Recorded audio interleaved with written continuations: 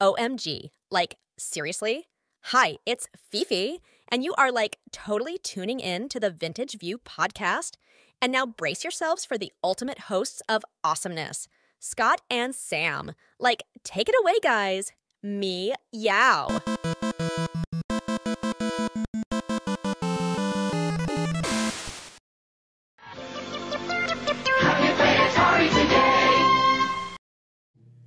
Scott, what was that? have you played Atari today? What was that? Atari? No, It was. I have not played Atari today. Well, Have why you? not?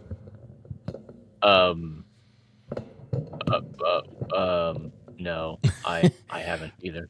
But my answer is I don't have one anymore. You know, the sad thing is I have a couple of them, and then I have the plug and play, but the only one that works is the plug and play. None of my original ones work. Well, at one point I had two different models of 2600, a 7800, and I had a duplicate, so I actually had three 2600s and a 7800 and 54 games. And was it 93 or 94? I don't remember which. I gave them to a friend of mine when I moved out of town. And then I understand that, six months to a year later, I believe, he was telling me that his dad sold them. Ooh. So, at a yard sale for like $50. Sorry, I'm fiddling with my camera because it's not working right. All right. So, let's get started, I guess. Even though I kind of just got started randomly with throwing out what I had in mind. But you already told me what you have, so it kind of works. I was going to say your history seems a little bit more extensive than mine because, as I've said before, we as a family bought an Atari 2600 about 93, 94-ish. I can't remember the exact time, but that was, obviously the Super Nintendo and all that stuff was already out. We hooked it up to this really cool wooden panel TV in the back room. As you do in the 80s? And as you do. Oh, wait, in the 90s. But we were doing it a decade later. Yeah. And that was pretty much it. We originally had, I think it was a 6-switch. And I can't remember whether it was or not. But, I used to go through flea markets and pick up the video games and stuff. So we had quite a collection of video games because the Atari 2600 were, the games were quite ubiquitous. And that was something that I really enjoyed. I knew of the other consoles that were on the market at the time. It's just we didn't own them.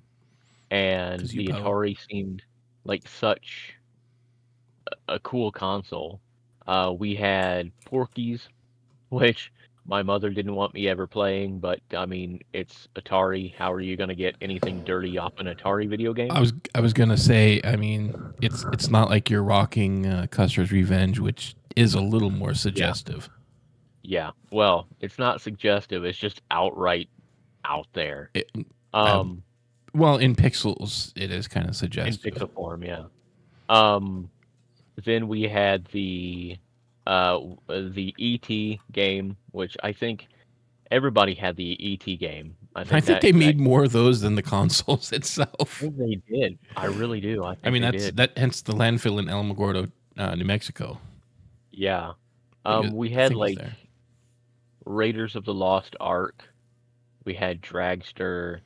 We had Dodge'em. Of course, we had the Pac-Man, which was kind of terrible. We had so many Atari 2600 games because, again, they were ubiquitous. But at some point in time, that was packed away because I had upgraded to the newer consoles of, the Nintendo type. And it was kind of forgotten. It was just, forgotten and left in the garage, I think it was. And as time went by, I always kind of wanted another Atari 2600. So I picked one up quite a few years back from a thrift store. But time had moved on, and so did the components, to where the fact that it just didn't work anymore. And then I found another one. I picked that up, and it doesn't work either. So that, I believe, is the major problem with the Atari 2600 as far as I'm seeing it, is the fact that the components they're just aging, and the Atari 2600s, again, in my experience, maybe other people have better experiences than me, they just don't work. Well, the good thing is the majority of the parts are off the shelf. So I mean, you should be able to go ahead and just refurbish it if you really felt the need to do it. I think there was something called like a Riot chip on them that was proprietary. So I don't think everything. I think the CPU is also just a modified version of the main processor that was out there. Because the 8-bit guy recently on YouTube did talked about the processor that was in the Atari 2600 and the NES. Fun fact, they're variations of the same chip, the same processor, but NES has much better graphics. Better PPU, I guess. PPU. Shut up. But yeah, I wish I could get mine working. Yeah.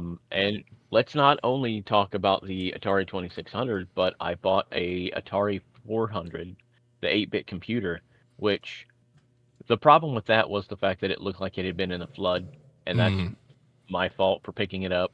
I always wanted it 800. Condition. Say what? I always wanted it 800. Yeah, I think they use the same games. I think. Possibly. I can't confirm that, but they might. But as far as Atari consoles, I've had like 3 2600s in my life. Yep. I used to have one of the Atari Juniors, the 2600 Juniors, but that got lost in a move. And then I picked up the Atari 400. And you're confirming the 400 and 800 use the same cartridges? They're the same family. One's okay. One's the more affordable and one's the higher end. Okay. So I'm assuming they're the same console essentially. Okay, I'm assuming the 800 is the higher end. Yes. Highfalutin. Okay. Yeah, because it says here the 400 had a pressure sensitive membrane keyboard and shipped with 8 kilobytes of RAM, and the where'd it go? Yeah, the 800 has a more conventional keyboard and a second cartridge slot and allows RAM upgrades up to 48K. Oh, yeah, I remember the 800 had the dual, And they both use the identical processor. Okay. And so, yeah, there you go. The cool thing about the RAM is the fact that it is upgradable. And I believe that recently I saw somebody was making like modifications to where they were making new boards to upgrade RAM on the 400s and 800s. So it's slotted as far as I recall, and it's easy to just pop that out and then pop a new one in and upgrade your RAM. But again, mine doesn't work, and that doesn't no good. That's kind of cool. What's that? It says the plug-and-play peripherals use the Atari SIO serial bus, which, let's face it, that's going to be Greek to most people who listen. But it says one of the SIO developers eventually went on to co-patent the USB or Universal Serial Bus that we use right now. Interesting. Yeah, that's kind of cool. A little bit of nerdy knowledge for everybody.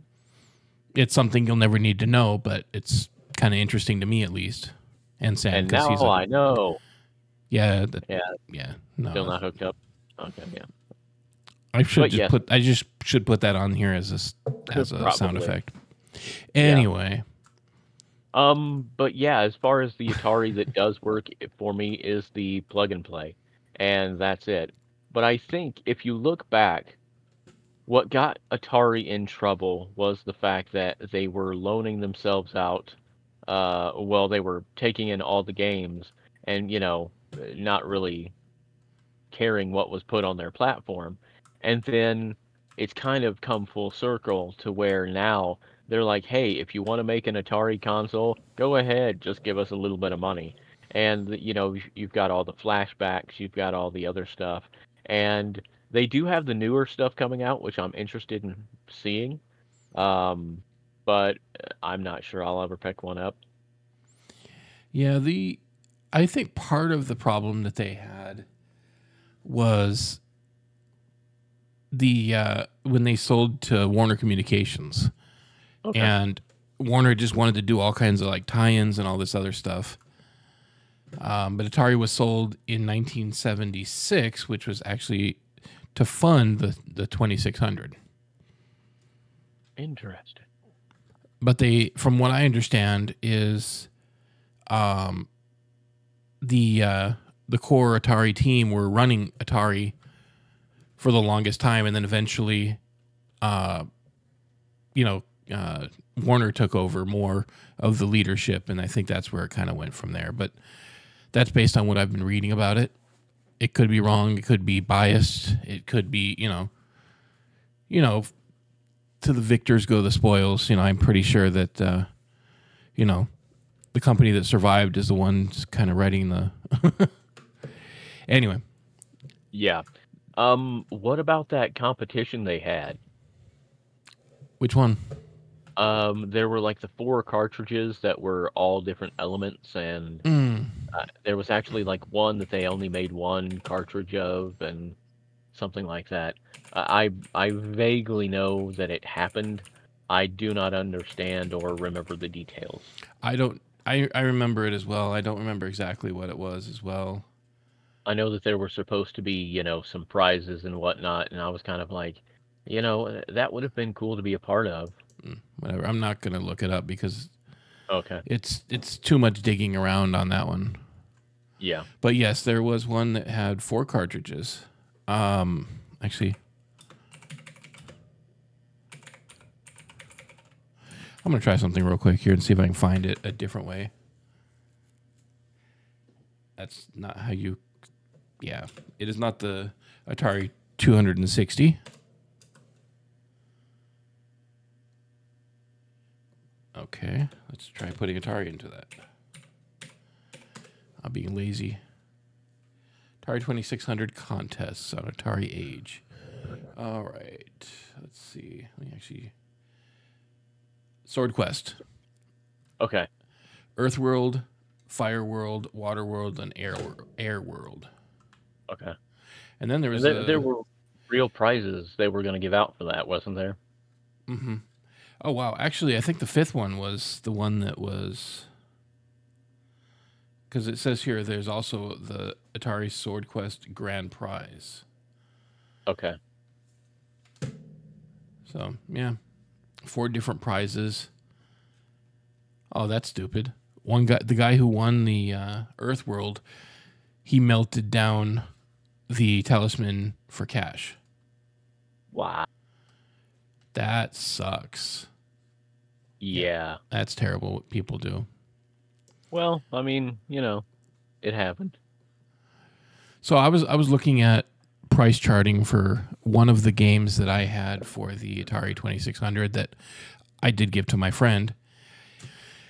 And my jaw dropped for a second because I was looking at the wrong price. I was looking at the new price, which was $1,079.72. But the loose price is $25. But I did have Mario Brothers for the 2600. And at the time, that blew my mind that I had a Nintendo game for Atari. Yeah. Yeah. I think that kind of... The one that blew my mind was Donkey Kong. Because it was a Nintendo character published by Coleco for an Atari console. Was Donkey Kong on Atari? I don't think I've ever seen that. Yep. Well, I know Coleco did get the license for it. Well, what do you know? It's right there. You are right, sir. That's kind of cool. But I know that Coleco actually had the rights for it, but supposedly they only had the rights to release it on the ColecoVision, but they were releasing it for other things too, and they got in some hot water. Naturally, yeah. So let's talk about my history. We kind of went over your history of the Atari. Mm-hmm. So in 1986, I was 6 years old. And it had to have been shortly after the release of the console, in the early 80s, my mom and dad used to like going yard sailing. I mean, if I had a vehicle and some money that I could spend, I would probably still be doing it now, but that's a different story altogether. We picked up an Atari 7800 Pro system. And for those of you who don't know about that one, it is this. Had a weird 2-button joystick, and it played 2600 games and the 7800 games. And that was my first console. And I thought it was pretty cool. It only had the 4 buttons on the front, power, pause, select, and reset. And Pole Position 2 was probably my favorite game in the world for a while until I discovered Pitfall. Then in the process of yard sales, and there was a used bookstore in Tucson. Well, it's still there, but it's not the same as it was.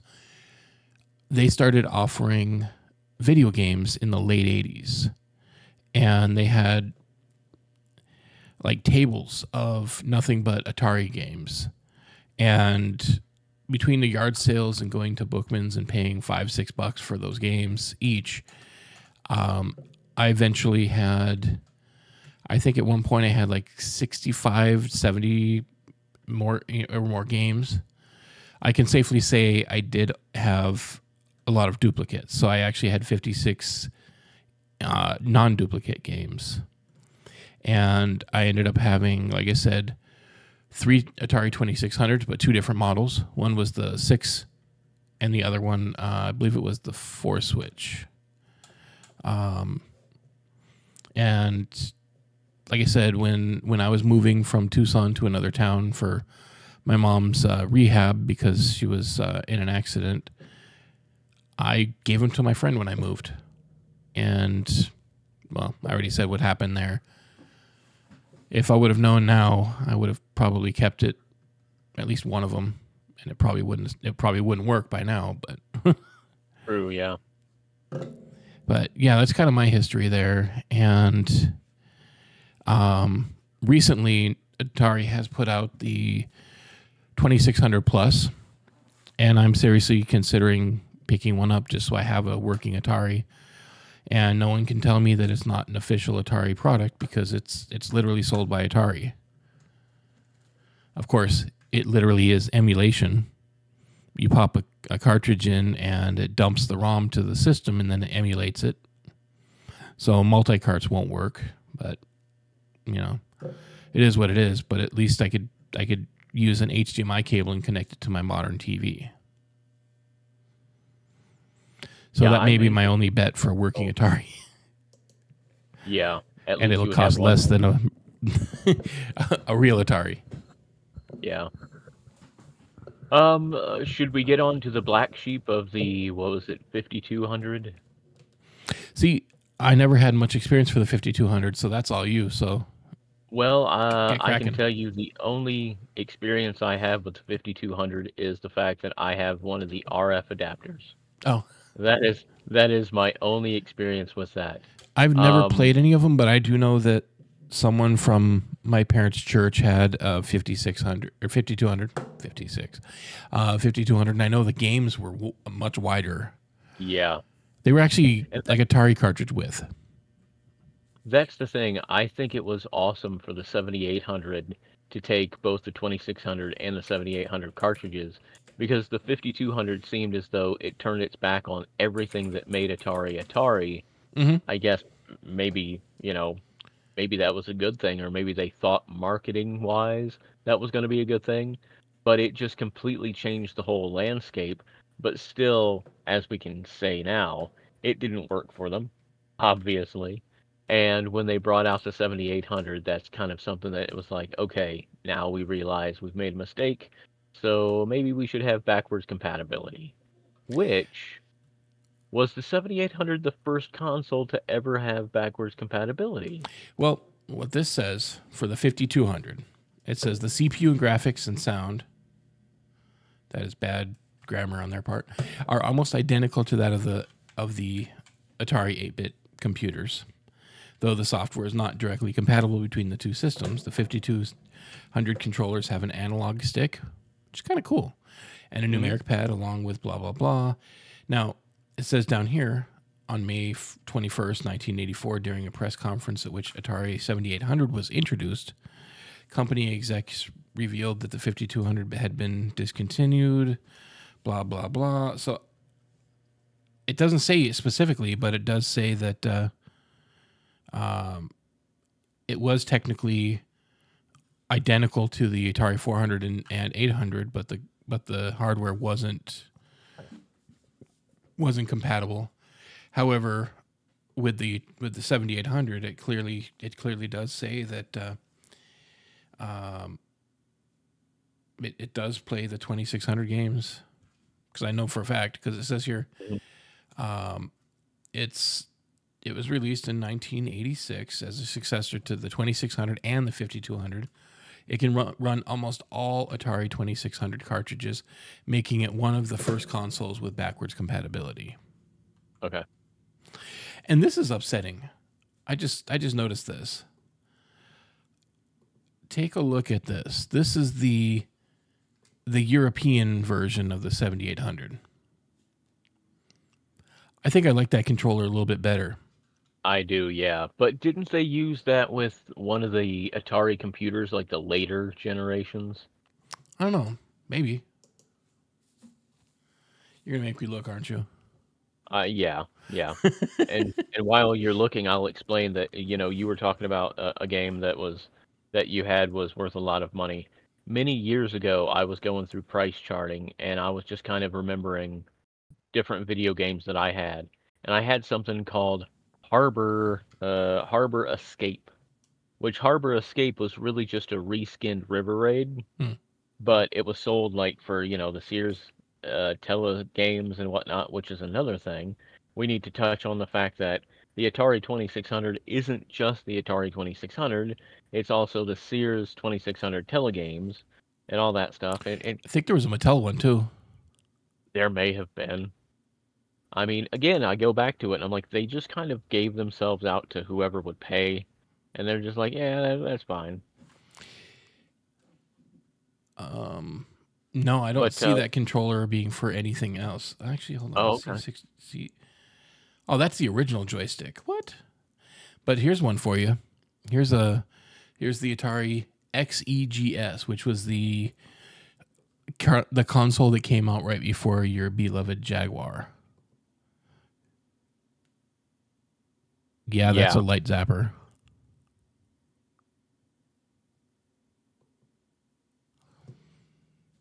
To finish up my story real quick, we had, I'm just saying, we had Harbor Escape, and one day I checked on price charting, and I swear it said like $100, and I was like, do we still have that? I don't know if we still have that. Again, all of our original Atari stuff was lost to the, march of time. But I actually saw one of the was it XEGS computers? Yep, the one I just showed. Yeah, I saw one of those at a flea market, but that was extremely expensive, or else I would have picked it up, because I think those are fairly reliable. I think.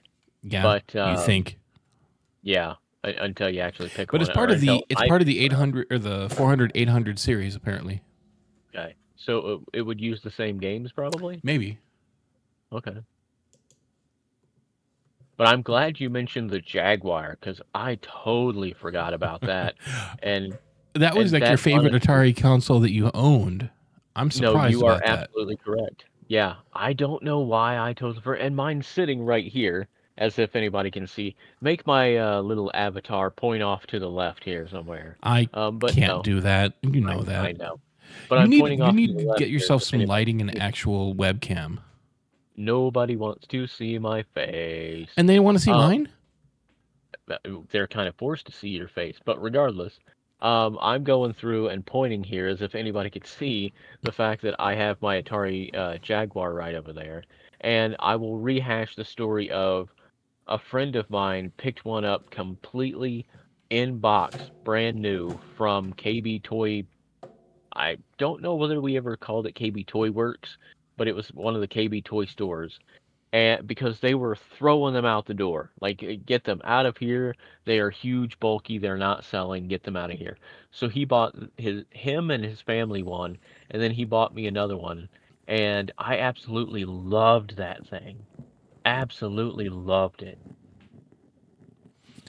And I haven't answered your question. The XCGS right. is compatible with existing Atari 8-bit family hardware and software. Okay. Because without keyboard, the system operates as a standalone game console. With the keyboard, it boots identically to the Atari XE computers. Okay. So, there you go. Well, that works. Yeah.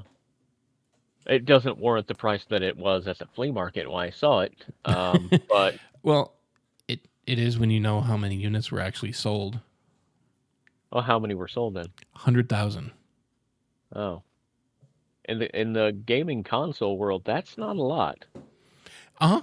Oh, yeah. So maybe that warrants the price. I guess he knew what he had. Maybe. And now don't I have egg on my face? It is what it is. Yeah. It's too late to go back now. Dude, don't you have a DeLorean? No. I wrecked it. Yeah. Oh, because you're driving 87 miles per hour too much? Yep. You just couldn't quite get that extra. Couldn't quite get it. Unless I was going downhill, I couldn't reach 88. No. So we talked about some of our favorite games. There's one other game I did miss. All right. And it's based on a band. Oh yeah. Yeah. So I'm gonna pull up and I'm gonna picture here if I can do that real quick here. Don't play any of the music because it's copyrighted. Yeah, well, I'm not gonna do that.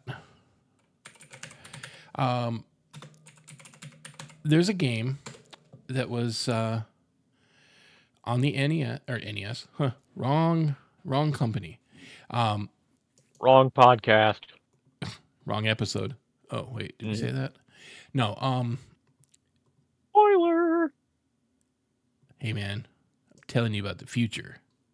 Okay, so now let me put this here.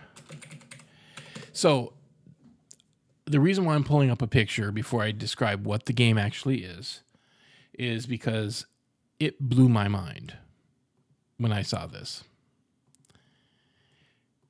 View image. All right. So I was at a thrift store, and the thrift store, it was, related to some Catholic high school. It was like way that they funded it, whatever. But I used to go over to their video game section, which was basically like old computer software, and occasionally it had an Atari game or something like that. And I saw this. Let me make it a little bigger here. Whoops. And I'm like, huh. That seems very familiar. So I just kind of left it alone. And in the same trip, I saw vinyl. And right on the front, the reason why I thought it was familiar was that this right here is the cover art for Journey's Escape album. And this is the Atari 2600 game, Journey Escape. Now, in the game, what you do is you are a band member, and you're trying to leave a concert venue, and you're trying to escape or trying to avoid, the shifty managers, the groupies, the paparazzi, all this other stuff, and get your tour van to leave. And they're all kind of getting in the way, and you're kind of running through it. And the music that's playing is a horrible version, mind you, of Don't Stop Believin'.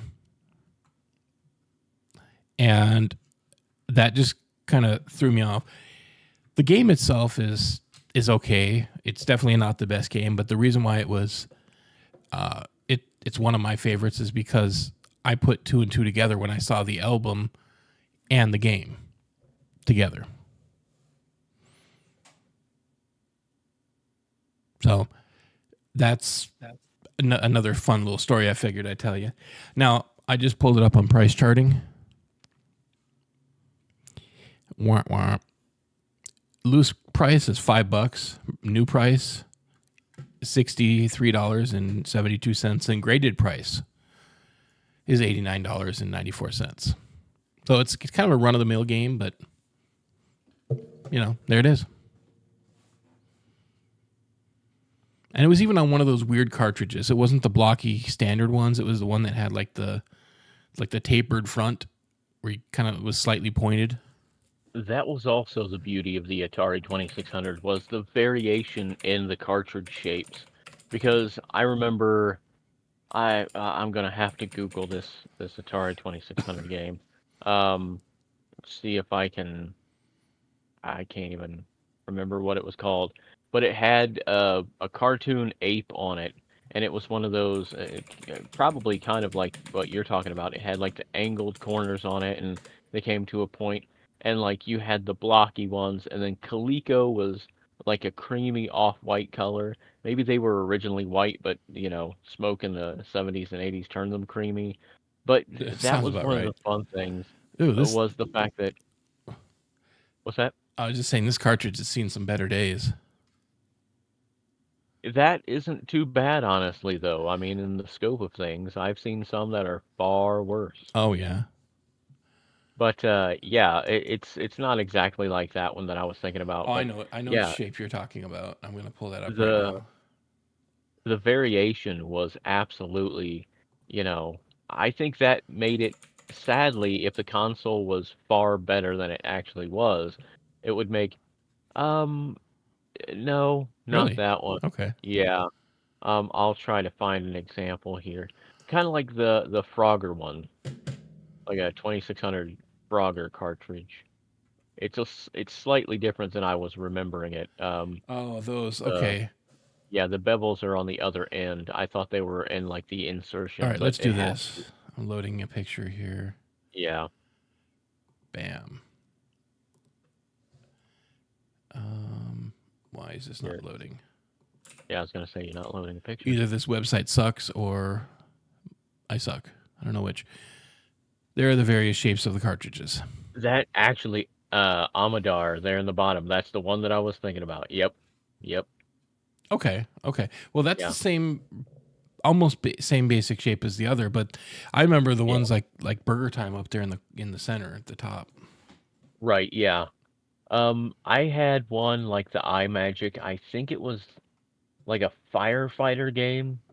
Maybe I'm remembering this wrong, but it was one of my favorite games ever on the Atari 2600. I'm actually intrigued by that double ender, as they put it. Yeah. I've never seen that. Yeah. Goes both ways.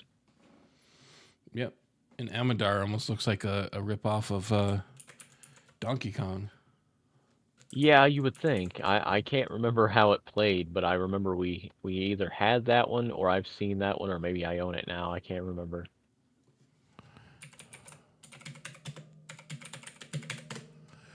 One way to find out.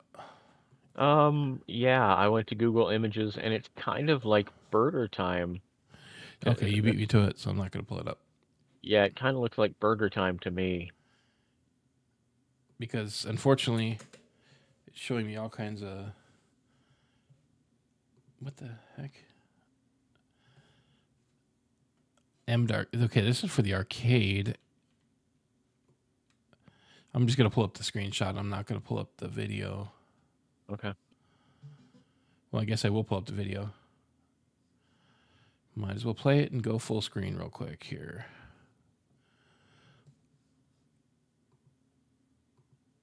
All right, let's see if this works.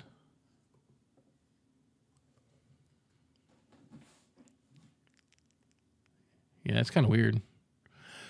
The box art makes it look like a Donkey Kong type, but this definitely doesn't look like it. And I imagine that's probably what they were going for. If make it seem like it's something familiar. People will go through and be like, "Oh, I'm buying that Donkey Kong game." Oh, that's Why is it called marketing. Commodore? That's marketing right there. If there's a Right. similar product or something that they could go with, they're going to go with it. Yep. We haven't even touched the links, my friend. But I don't think either of us had one. So, Wrong. oh, well, I'm glad to be corrected. For about 2 hours. Oh. No, at that same Bookman's, this time it was in the mid 80s. What, maybe 95, 96, somewhere in there. I was at that Bookman's when they actually had a actual full-fledged electronics section. I went into the place and I had $100 just to blow on something, and I saw an Atari Lynx, and I'm like, dude, I like Atari. So they actually had that and 3 games like for $90. I'm like, cool. I get it. Go home, buy a bunch of batteries because I think it takes about 15,000 of them. Mm-hmm. No, I think it's 6 or 8 AA's, I believe. I think it's 6, but I could be wrong. Yeah. I'll tell you, I was not impressed. I got 45 minutes of gameplay on that.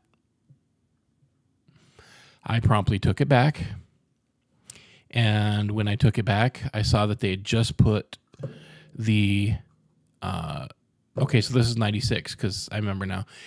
The CDX that I was telling you about in last episode. The Sega CDX. So this was 1996. So there you go.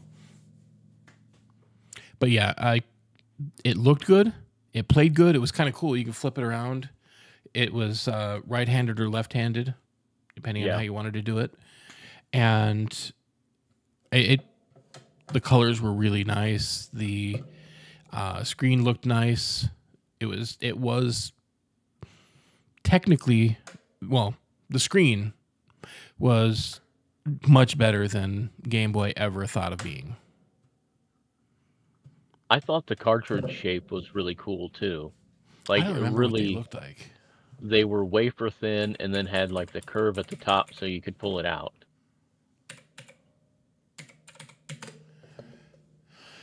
Oh yeah, they were pretty similar to the TurboGrafx and stuff. I was actually gonna say the Sega Master System cards. Oh yeah.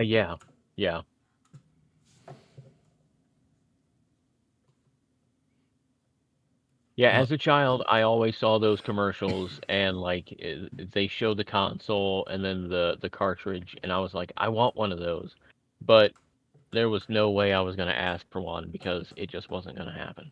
Oh yeah, not in a million bazillion years. But the battery life on that thing really illustrated why Nintendo decided to go with a monochrome screen. Yeah.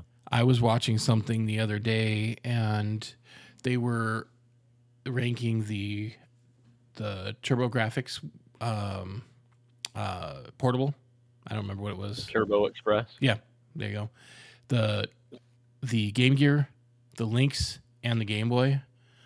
The Game Boy at one point had about 40 hours of battery on those 4 batteries. Battery life. I believe it. And the other ones were getting maximum of 6 hours, maybe 10. Yeah. So while visually it was superior to Game Boy, technically I don't think it was, because it just, you almost needed to bring a battery pack with you or just a plug and plug it into the wall. Yeah. Which makes it not as portable as you would expect. Exactly. Although I'm sure they had a car lighter adapter, then it's good for the car. Oh, I'm sure. Yeah. Is there anything we're missing as far as Atari consoles, paraphernalia, etc.? I can't think of any. I do know that they had some interesting online related services, but we're not going to talk about those yet. We have something planned coming up eventually. Yeah, see? Foreshadowing. Means you got to keep coming back. I will say again, like, you know, the flashback and stuff, like, I enjoy the flashback, What was I have the plug and plays that are the Atari shaped controller, and then there's also the larger one, like the what do they call those? They're analog controllers, the paddles. Oh yeah, I yeah. have those. So those are pretty solid if you are into Atari 2600 games. But I do really wish that my original Atari 2600 consoles worked. It's just the fact that they don't. Have you ever tried plugging a Sega controller into an Atari? I can't say I have, no. It works. Only one button works, and obviously the D-pad works. I've done it before. But yeah, I just thought I'd mention that because it uses the same basic connector, so I guess some of the pinout is the same. I think it's like the B button or something works as the button. So I don't know. Yep. I guess we're just tapped out now. Yep. Again, I kind of briefly touched upon, the newer console. You briefly touched upon the newer console, but I don't know much about it. So, well, there's actually another thing I wanted to mention about the plug and plays. Oh, okay. Which you know as well as I do. But those things you can mod and put a cartridge slot. So you can technically turn one of them into an Atari. Oh yeah, the flashbacks, yeah. Yep. So this is a fun little tidbit for you. Mm-hmm. Other than that, I'm at a loss for anything other. Wow, good grammar tonight. Mm-hmm. No, I'm at a loss for any other content or anything relating to Atari. Yeah, I'm all Atari'd out. I'll be honest with you. This episode is longer than I expected it to be. Well, that gives the listener something to listen to. Yep. We are getting up there in episodes. We are now double digits. All right. Well, people, tell us your thoughts about Atari down in the comments. But until next time, see you later. Bye-bye.